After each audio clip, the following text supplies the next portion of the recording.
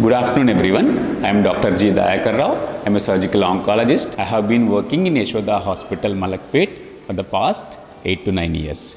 Today I will be talking about how does cancer can occur and how to prevent it.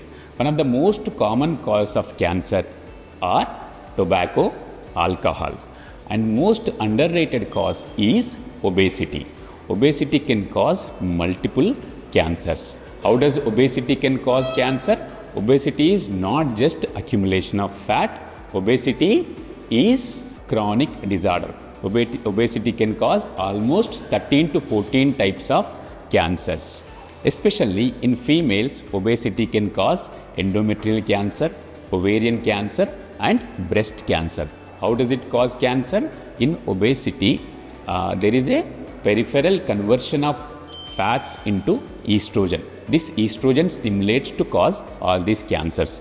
And also in obesity, there is a chronic inflammation. Inflammatory mediators like interferon gamma or interleukins will be released.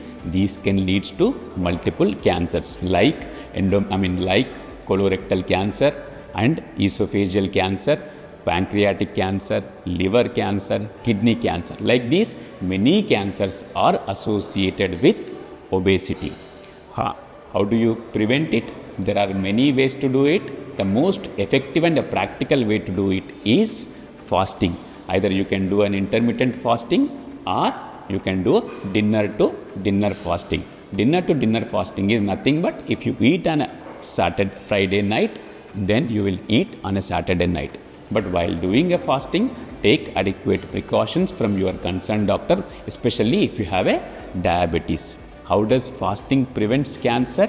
Generally, fasting reduces the levels of insulin. Insulin is an anabolic hormone. It promotes cellular growth and also cellular proliferation. By fasting, over a period of time, it reduces the insulin levels so that indirectly it prevents cancer cell formation.